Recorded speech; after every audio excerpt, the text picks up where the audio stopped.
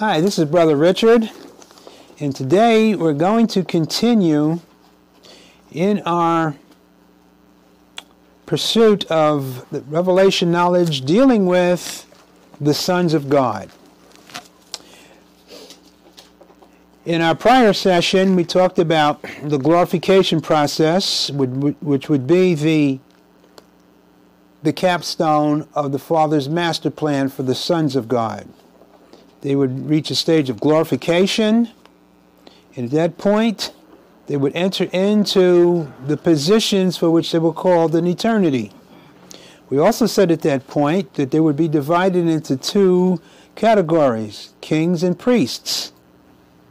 And we discussed a little bit about the focus of the king's position in the millennium, that they would inherit the former Luciferian creation to break the Luciferian influence over the millennia and bring about the restoration of the kingdom of God to the multitudinous abodes that comprise the former Luciferian authority. Today we want to take a look at the second position, that is the priests. We said last week that the priest would constitute a glory, which would be in essence angel-like, and would proceed to step into the relationship of intercessors, go-betweens between the creation and the Creator, instructors, teachers. Now, we find that Scripture teaches the hierarchy of angelic priests will dominate events of the tribulation period. These events take place after the Lord sets them in motion. In other words, the tribulation period will not commence after the rapture until the Lord initiates them from heaven. Turn to Revelation, the 5th chapter, and we're going to look at verses 1 to 7.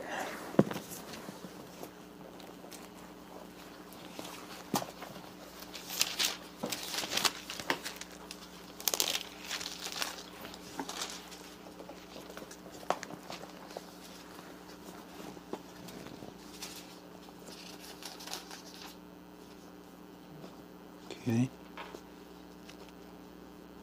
And I saw in the right hand of him that sat on the throne a book, or a scroll, written within and on the backside, sealed with 7 seals.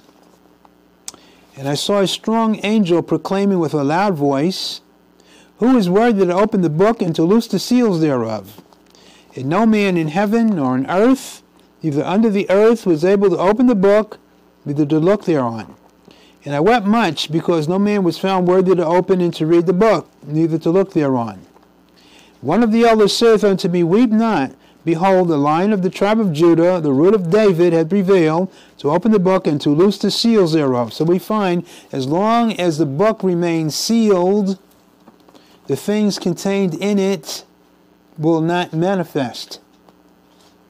The Lord is found worthy to open the seals. In other words, Scripture is letting us know that He is the initiator of the contents of this book. He sets things in motion when the book is opened.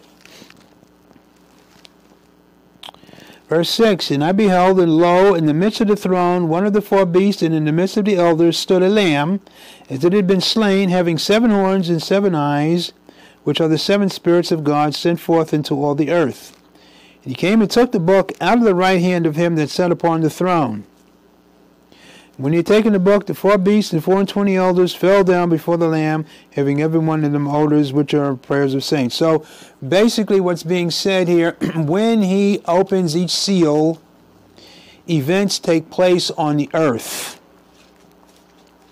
The first seal, of course, deals with the white horse rider, which goes forth, conquering and to conquer, and then it goes on to each seal until it reaches the 7th seal. So what we find here is the Lord initiates the events of the tribulation period. They don't take place until He sets them in motion. When this takes place, the angel priests initiate the function for which they are authorized. Scripture teaches the highest of the angel priests will remain in the temple and not leave until the return to earth with Christ. Turn to Revelation 3, verse 12.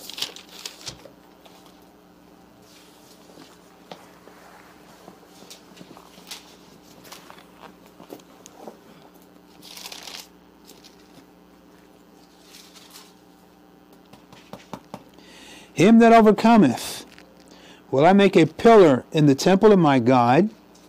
He shall go no more out, and I will write upon him the name of my God, the name of the city of my God, which is New Jerusalem, which cometh down out of heaven from my God, and I will write upon him my new name. So what we find here, this is authority being delegated to the angel priests, which is unprecedented because he will have etched within him the name of the Father, the name of the Son, which is the authority to speak in the name of the Father and to speak in the name of the Son. Yes. Are we to understand that him that overcometh equals the priest? No. Because you have the overcomer that will be a king also. Right. Overcoming okay, is... So those two classes alone. Right, yeah. Is there anything else that it could be? No. Prerequisite for those positions is to be an overcomer. Right. So in essence, this is referring to the angel priest who becomes a pillar. We want to note the description that's given to this particular overcomer. He will be a pillar. What is a pillar? A pillar is a support in the temple, and he won't go out. What does that mean? It means it is of necessity for him to remain in the temple, supporting the things that he is called to support in the temple and not leave. Why? Because if he leaves, it will disrupt the processes, the procedure, the Father's plan that he has initiated through this individual. That describes an administration, doesn't it? It also describes a high order of glory in the divine order of things. So he is impressed to remain in the temple, supporting those things that will be forthcoming, dealing with events that take place on the earth. It's essential that he does this. Now, having said that,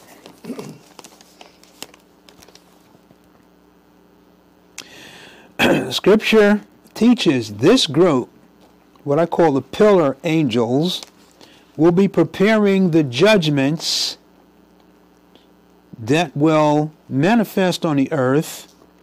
At a set time, they will be given to the other angel priests to administer, to pour out. So, the pillar angels that remain in the temple are the initiators, the preparers of the judgment that the Father has given to take place in the latter part of the tribulation period and maybe even the midpoint of the tribulation period. Turn to Revelation, the 8th chapter, verses 1 to 2.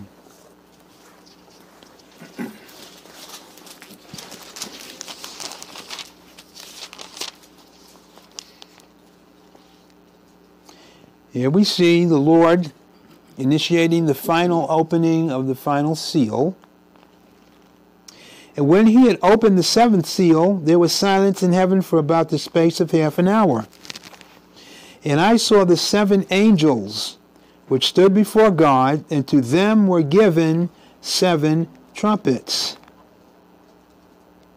So we find the trumpets that were given to them were manifested by the pillar angels within the temple, because they contain the judgments that are going to be poured out on the earth. The seven angels are those that have qualified to administer the judgments. You have a hierarchy here of angel priests. Yes. Why are we told there was silence for the space of half an hour? What does that represent? It's referring to a what might be considered a state of preparation for events that are going to take place.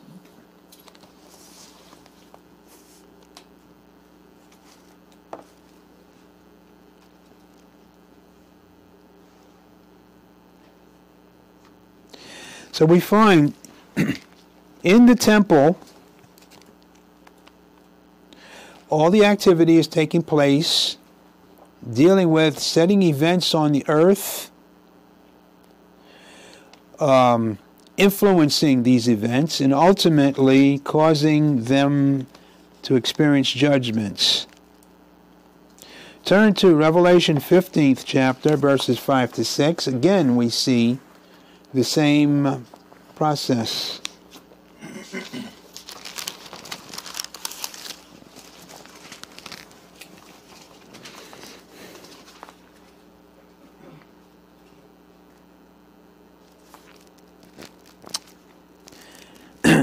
After that I looked, and behold, the temple of the tabernacle of the testimony in heaven was opened. And the 7 angels came out of the temple, having the 7 plagues, clothed in pure and white linen, having their breasts girded with golden girdles. So, the pillar angels, preparing judgments within the temple, give into the hand of the administrating angels the judgments at a specific time indicated by the Father. Everything is choreographed according to the Father's plan. Those that have authority are all in the positions in which they are and have qualified to administer these things. It's a hierarchy. The temple angels have a higher position of glory than the administrating angels.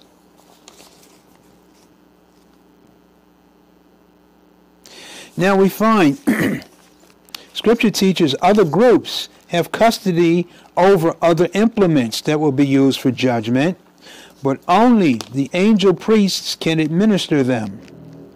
Revelation 5, verse 8. And you took note of this yourself, Chris, the last time. Revelation 5, verse 8.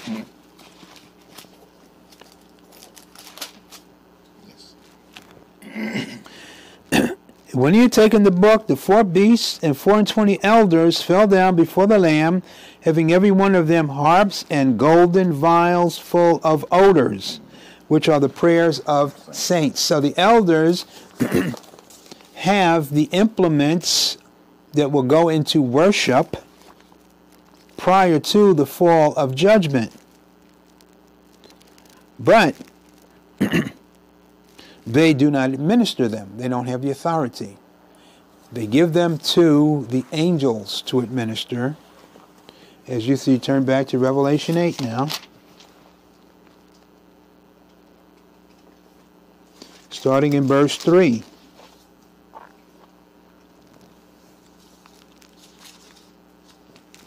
And we're going to read down to verse 5.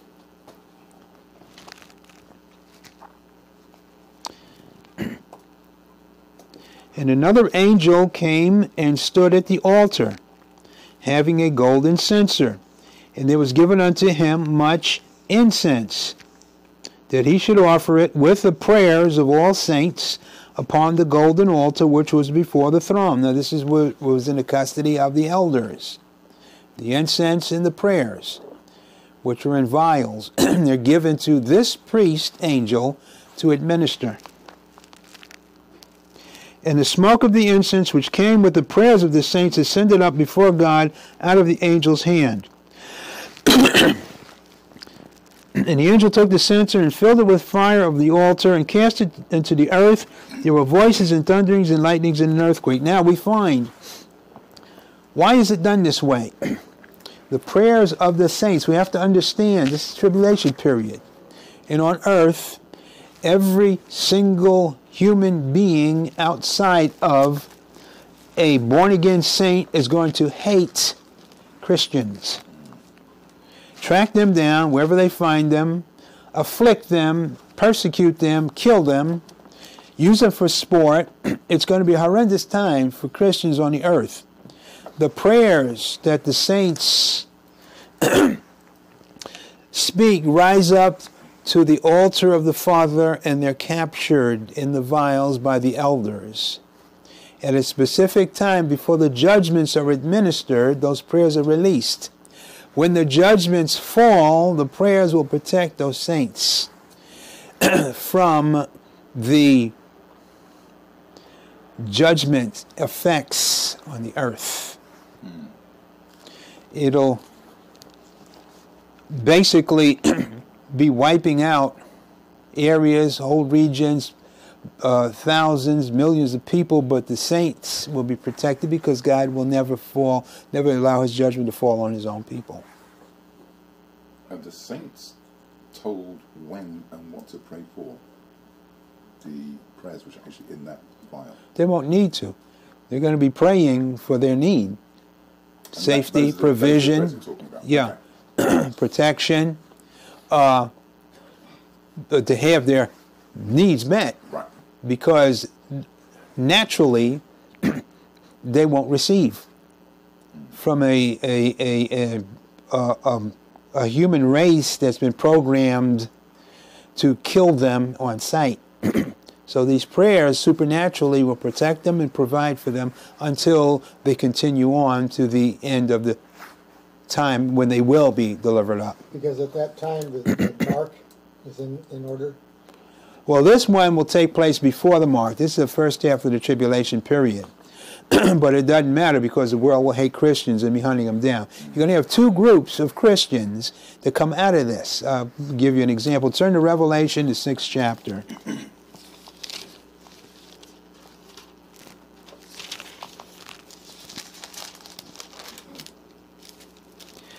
This first group gets killed in the first half of the tribulation, not by any judgment, but by the Luciferians. And their soul comes up under the altar. Picking it up in verse 9, we're going to read to verse 11. When he had opened the fifth seal, I saw under the altar the souls of them that were slain for the word of God and for the testimony which they held. We're in Revelation 6:9. Yep. Then we're going to go to 10. And they cried with a loud voice, How long, O Lord, holy and true, dost thou not judge and avenge our blood on them that dwell on the earth? So it's the Luciferians that killed them, hunted them down, wiped them out. Verse 11, And white robes were given unto every one of them, and it was said unto them that they should rest yet a little season until their fellow servants also and their brethren that should be killed as they were should be fulfilled. Now the prayers that you read about in Revelation the 8th chapter are protecting the second group. That's the only way they survive to the second half of the tribulation period. The first group wiped out, didn't pray, didn't do anything because of the swiftness in which events overtook them. That's why they come up under the altar. They come up naked.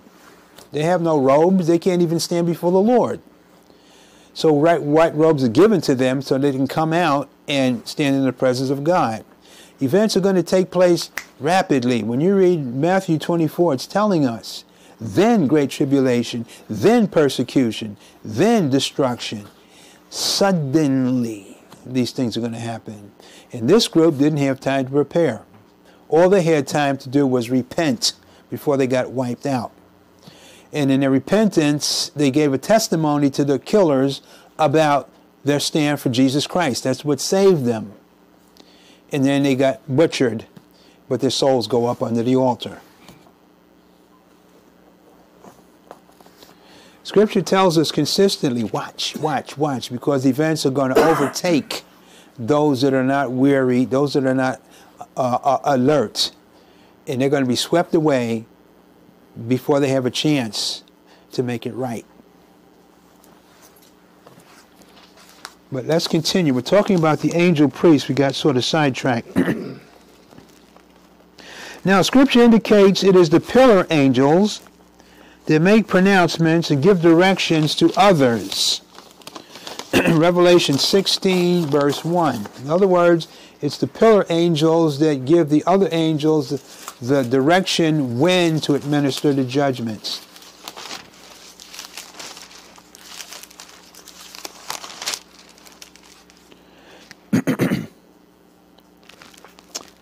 And I heard a great voice out of the temple, saying to the 7 angels, Go your ways, and pour out the vials of wrath of God upon the earth.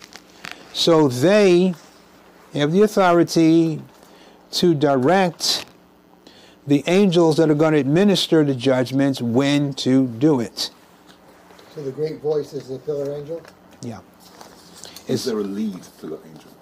Or are they all the same? No, the inference is that there's a group, because he says, to he that overcomes will I make a pillar in the temple. So there are more than one. Right, it's just that we hear one voice. So because of the unison. So they're all saying it. Oh, okay. How do we know that? Because it's saying as one. Voice. If it were more than one, it means that you would have an interruption in the time in which these things were being said. But the time for the judgment is instantaneously. So everybody's speaking at one time as one unified command. The Father's program is so detailed and intricate that seconds, nanoseconds, instances are vital in the carrying out of his commands. And everybody is interconnected in a unity, in a harmony.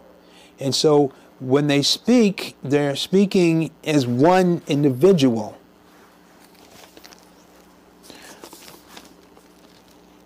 This brings us to the next principle. Again, we see direction coming out of the temple, indicating it's a temple angel. Revelation 14, verses 14 to 20.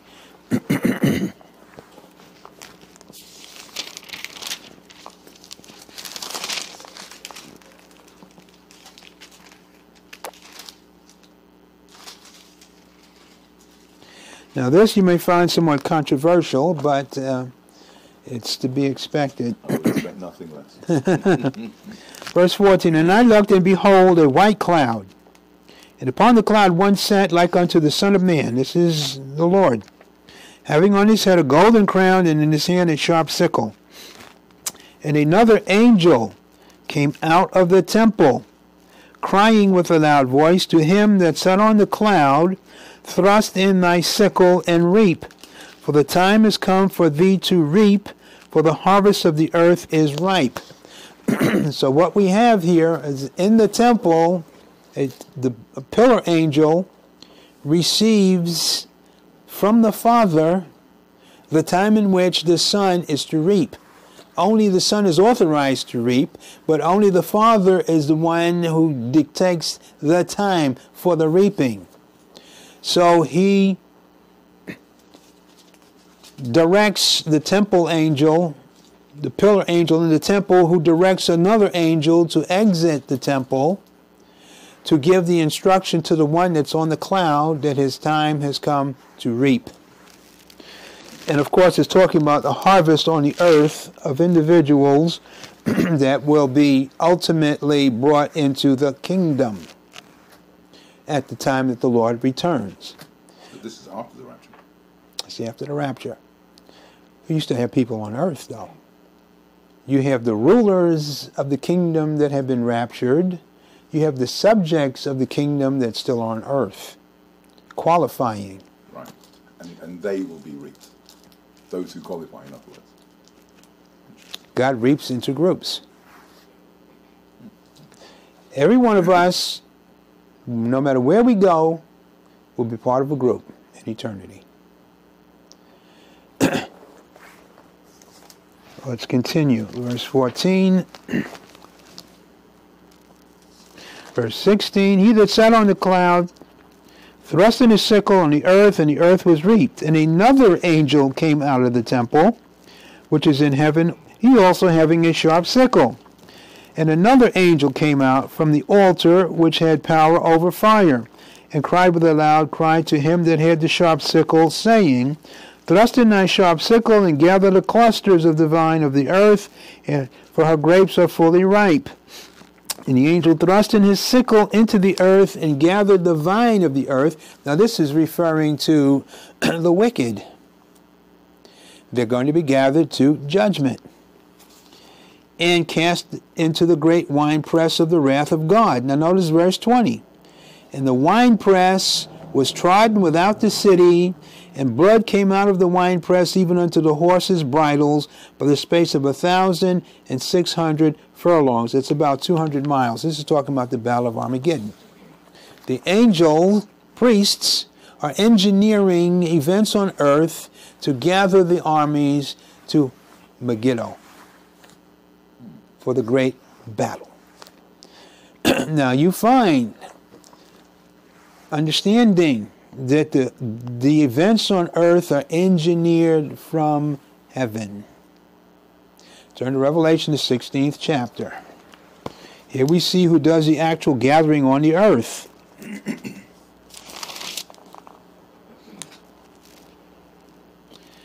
Revelation 16, verses 13 to 14.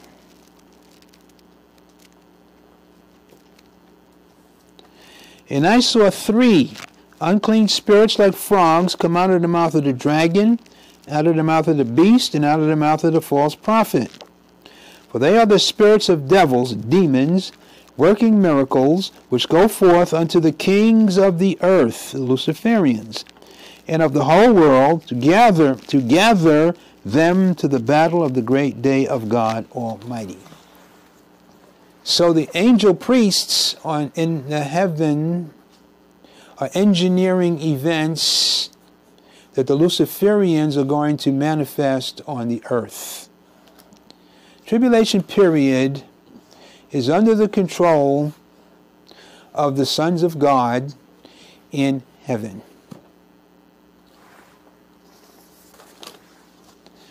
They're carrying out the Father's master plan.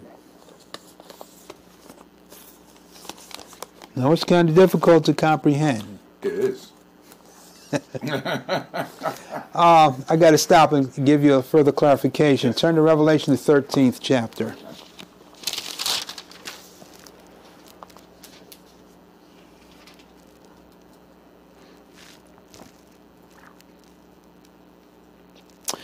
Picking it up,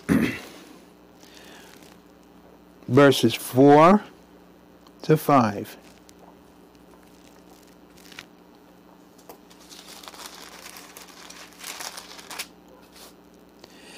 And they worshiped the dragon, which is Satan, which gave power unto the beast. And they worshiped the beast, saying, Who is like unto the beast, who is able to make war with him? And there was given unto him a mouth, speaking great things, and blasphemies, and power was given unto him to continue 42 months. Where did he get the mouth, and where did he get the power? I understood the power to come from the kings of the nations. He already has that power. That's how he got into the position of preeminence. But additionally is given to him authority and power. Where does it come from? The Lord. All power comes from one source. Right. The Father. To further his own plan. Exactly. Through the angel priests. It's a lot of work. I mean, he could have just, clicked some fingers or something. It's part of the inheritance of the saints. So the saints are told to basically take care of that. Yeah. Yeah. Remember what the Lord said. He said, all authority is given unto me in heaven and in earth. Now, as sons of God, the brethren have a joint inheritance. So of all things the Father has given into the hand of the Son, and you have a joint inheritance as an heir, a joint heir with Christ, that means that you're going to share in all things, all authority. That's why we're going through the stuff we're going through. Preparation. But let's go on.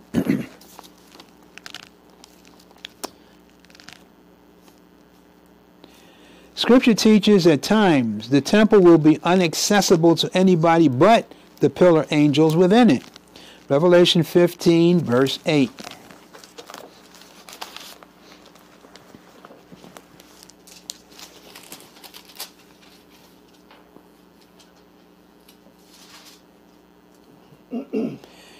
And the temple was filled with smoke from the glory of God and from his power. And no man was able to enter into the temple till the 7 plagues of the 7 angels were fulfilled. Why are we hearing the word man here? Well, angels are called men. They're also called gods with a small g. Still men. Okay. Just want to make sure I understand who it is that we're talking about. Man is the vehicle through which the creation exists. Jesus, glorified, is called man. That's true. No man in heaven, in earth, nor under the earth. Every knee shall bow of things in heaven, earth, and under the earth. Doesn't this sound to you like the Lord God, the Father, has a greater plan than any of us have understood so far? Only because of how high he's lifted the remade man. Yes, exactly. It couldn't be understood by corrupted human beings without the Spirit. The Spirit was not given until the resurrection of Jesus Christ. That's why Paul says in 1 Corinthians 2nd chapter 9 to 10, now have we received the revelation. Paul was one of the first to understand this principle. Most of the church didn't. Of what we can understand and what we've found about the other existences, the other nations, the other life forms that will be over, still doesn't compare with what is said about what he's going to do thereafter, showing us new things. The glorified sons. Absolutely. In the ages to come. In the ages to come. Unexhausting things that you can't even imagine we're going to be experiencing for the ages to come. And that's, I can't give you anything because it's a secret. Could you help people who are hearing this information, are totally astounded, because anybody would be, bearing in mind that most people have heard the typical Adam and Eve story and so on and so forth. Nothing like this makes any sense at all. What would you recommend that they do upon hearing this? Research it. Study it for themselves. The Holy Spirit will always confirm a truth if you pursue it. Ask, petition the Father for understanding, and then go through the first thing that comes to your mind is open the book, get in the book, and then things will start to come to you. You could be reading something that you've read yesterday, and you'll get a new insight. There will be something added to what you learned yesterday. It's inexhaustible. It will just be. It'll continue to be built upon. It'll be painting more of the picture clearer for you. If you're seeking, you'll get. Knock on the door will be answered. You will. The Father will supply what it is you're asking for, if indeed you're seeking Him. Sincerely. So the instruction is for each and every person hearing what Grace has just said, is to spend their own personal time seeking a direct relationship with the Word in the book, and not giving it into the hands of a preacher or a minister or whatever to negotiate and by somehow, all means. yes, somehow come up with whatever information they can possibly put their hands on. It's incumbent on each and every person to actually do the personal research themselves, and through that action comes the Holy Spirit. Is that right? Yes. Okay, now the thing of it is, see, each one of us is individual, and we all are members of a body, but depending on what you're doing with your life as a human, Yes. equates to what part of the body you are. And you got to ask the Father, what part am I doing? You know, who am I? What am I doing? What's my position? What you know? And if you seek it, if you pursue it, if you put yourself in the receivable position, then it'll happen for you. But it's not going to be overnight, and it's not going to be soon.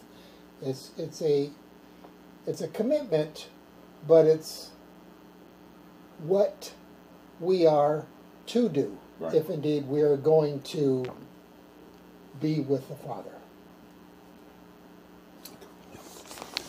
Let's continue.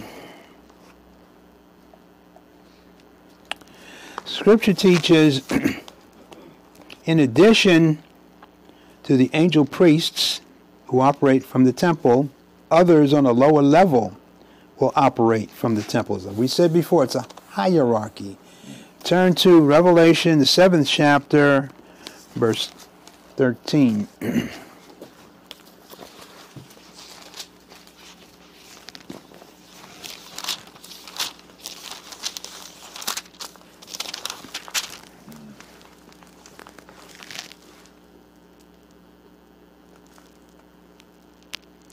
One of the elders answered, saying unto me, What are these which are arrayed in white robes, and whence came they? I said unto him, Sir, thou knowest. He said to me, These are they which came out of great tribulation, and have washed their robes, and made them white in the blood of the Lamb. Therefore are they before the throne of God, and serve him day and night in his temple. And he that sitteth on the throne shall dwell among them. So these are, everybody that went through the Great Tribulation is going to be impressed into a position in the temple. In other words, they'll become priests, but on a lower level. Now,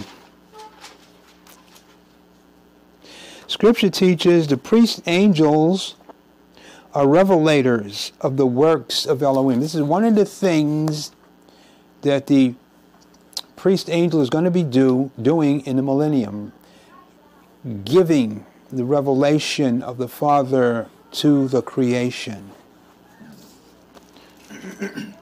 Turn to Hebrews, 11th chapter, verses 9 to 10. We're going to see a work of the Father that ultimately will be revealed.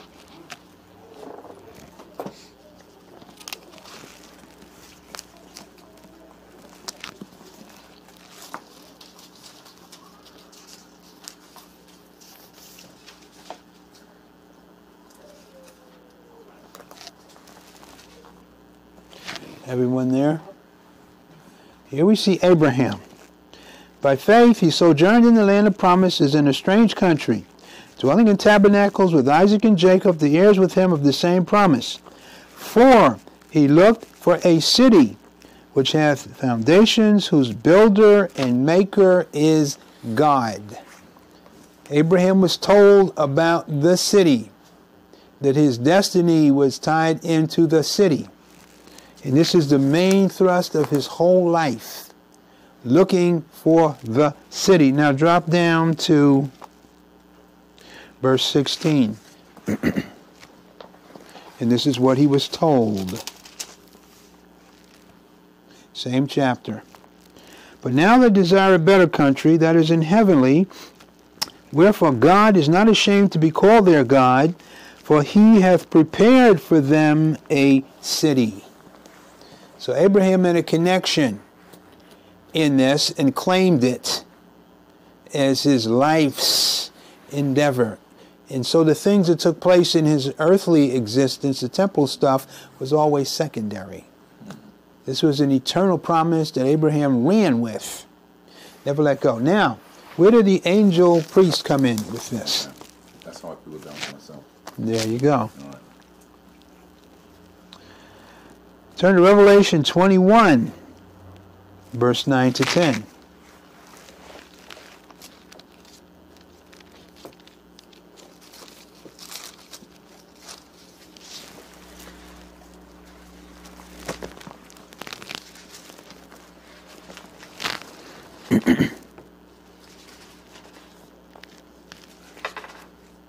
Now remember what it says about this angel priest.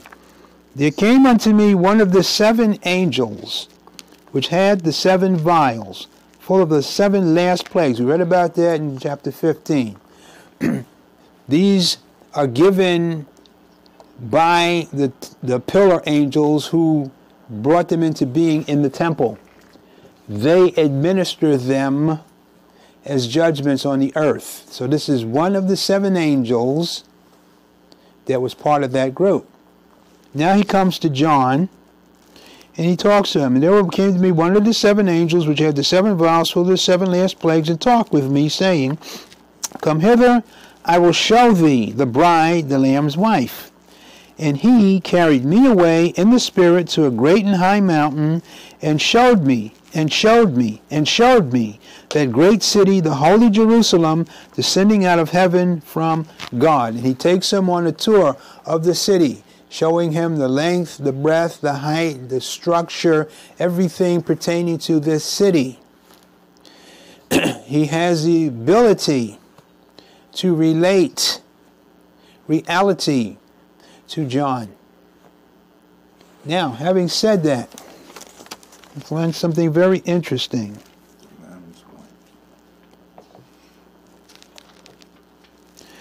Turn to Revelation 22, verses 1 to 2.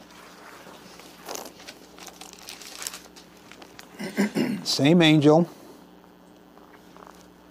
And he showed me a pure river of water of life, clear as crystal, proceeding out of the throne of God and of the Lamb.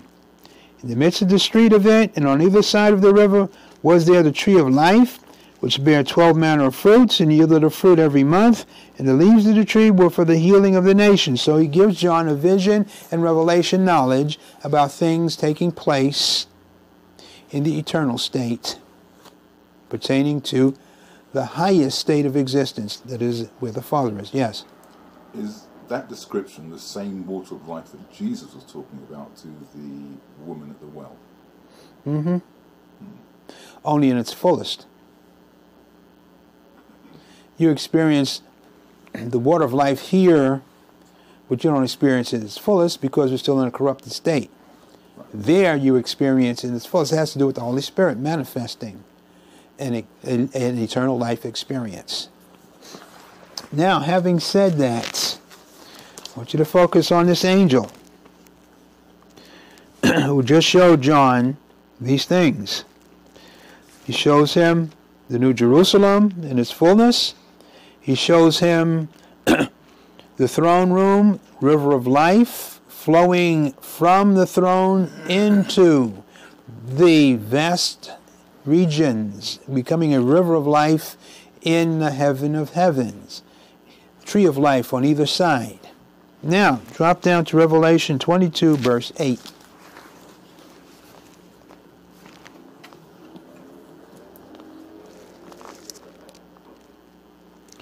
And I, John, saw these things and heard them, and when I heard and seen, I fell down to worship before the feet of the angel which showed me these things. So, he was so caught up in the glory, the power, the ability of this angel that he worships him as God. Then said he to me, See thou do it not, from thy fellow servant and of thy brethren the prophets, and of them which keep the sayings of this book, worship God. He's telling him he's the saint. So we find that the judgments are going to be administered by the angels who are glorified saints.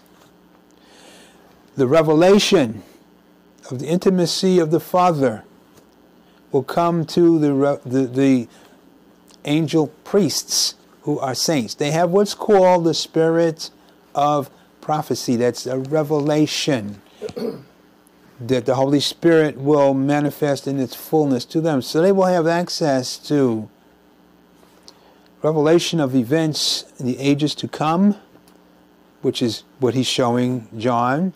The holy city has not descended yet.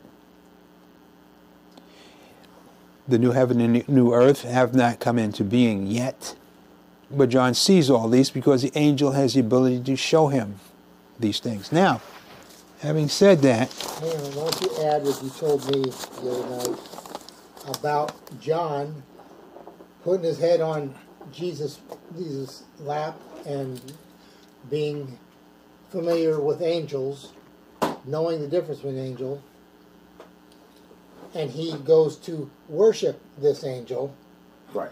because the glory is so So intense, he can't differentiate in his own mind that this is only an angel. This has to be. Another seven. It's a much higher angel. Mm. But we discussed that. That was what we discussed yesterday, right? Yeah. now there's a new revelation. There's two angels that John worships. Turn to Revelation 17th chapter, verse 1.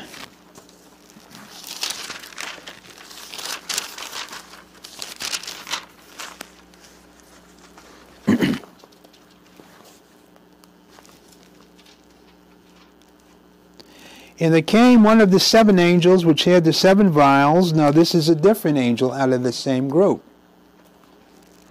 This angel shows him revelation before the other angel shows him in Revelation the 21st chapter. There came one of the seven angels which had the seven vials, and talked with me, saying unto me, Come hither, I will show unto thee the judgment of the great whore, that sitteth upon many waters.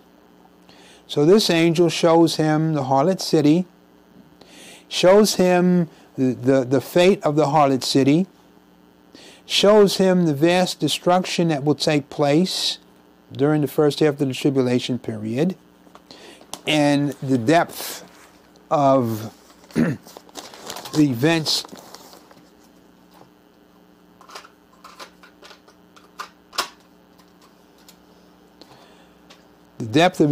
that will lead to the coming of the beast.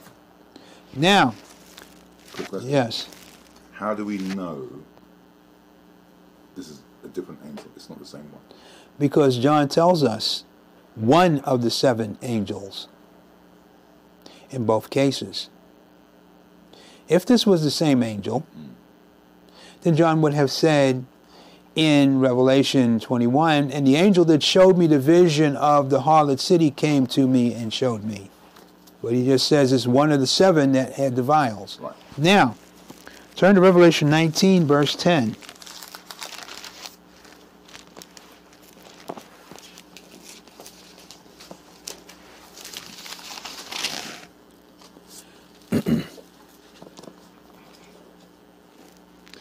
And I fell at his feet to worship him. And he said unto me, See thou do it not, for I am thy fellow servant and of thy brethren that have the testimony of Jesus. Worship God, for the testimony of Jesus is the spirit of prophecy. John would not have done the same thing twice to the same being. He would have known better. He would have said in his heart, I'm committing blasphemy, because he already told me not to worship him. It's a great point.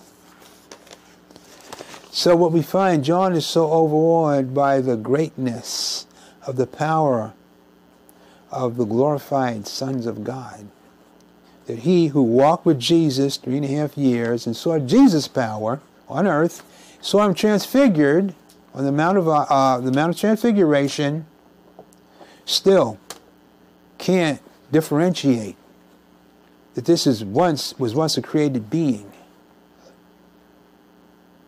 The awesome experiential as a human in the presence of one of these glorified beings to the point of glorification, because we do know that there's going to be a difference in glorification between the priests and the kings. Yeah. Yep. And note, John is not awed by the glory of the elders, although they do have a glory and they're awesome. He's awed by the glory of the priest angels. Now I'm going to take you into a further revelation. This blew my mind when this was revealed to me.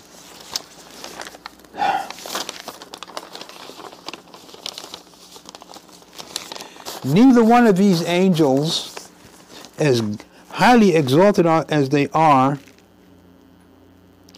the angel that's overseeing all of this. The angel which shows the overall revelation to John the one that showed him the harlot city, the one that showed him New Jerusalem, is not the angel that is spoken of as giving the revelation. Turn to Revelation, the first chapter, verse 1.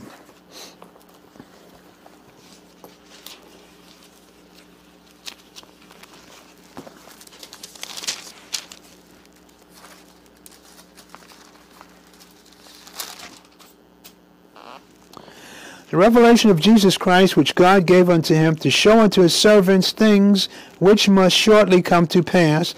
And he sent and signified it by his angel unto his servant John. Now we see that angel. Revelation, the 4th chapter, verse 1. We hear him, but we don't see him.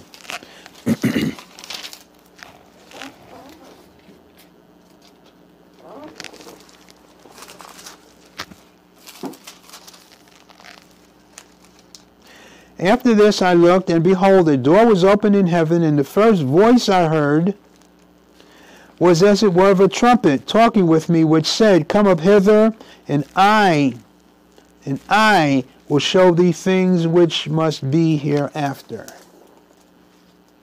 This is not the angel, neither one of the angels that John tried to worship. Turn now to Revelation 22, verse 6.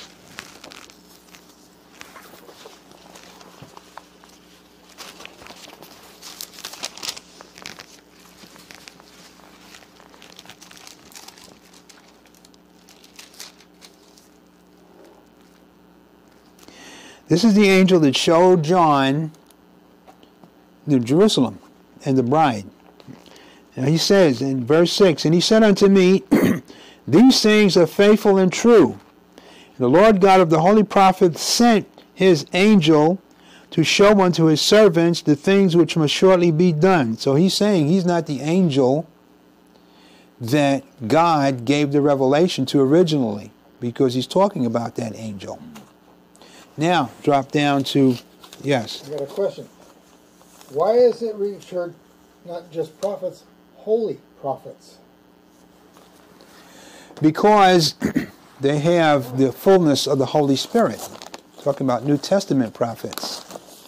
Old Testament prophets were consecrated, but they were not born again. Therefore, they didn't have the Holy Spirit dwelling in them. They were not regenerate. So a Holy Spirit can only come from what we're calling a saint. New Testament. New Testament saint.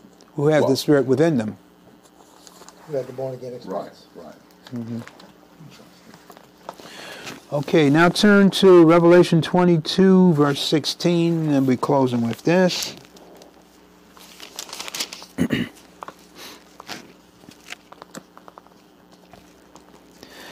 I, Jesus, have sent mine angel to testify unto you these things in the churches. I am the root and offspring of David, the bright and morning star. So what we're looking at here is this whole book of Revelation is being shown to John by this angel. But you don't see him because he is so far beyond detection that what you see is what he's showing John. So John doesn't try to worship this one because he can't see him. He can't see him. So you can only hear the voice. It's a hierarchy of angel priests, which goes off the charts for being glorified. Now this angel that you can't see that showed John all these things is the one that has the book. Oh, we never told him about the book, did we? When are we going to do that? How about next week? I thought you hide that from me. Next week's a great idea. Yeah, I don't want to give them too much at one time. Okay. But you're getting an understanding of the hierarchy. You're going to fit in somewhere in this hierarchy depending upon how astute and committed and willing to lay it all down you are now. And to endure the stuff that's going to come at you by the world and not be intimidated by it. To overcome it.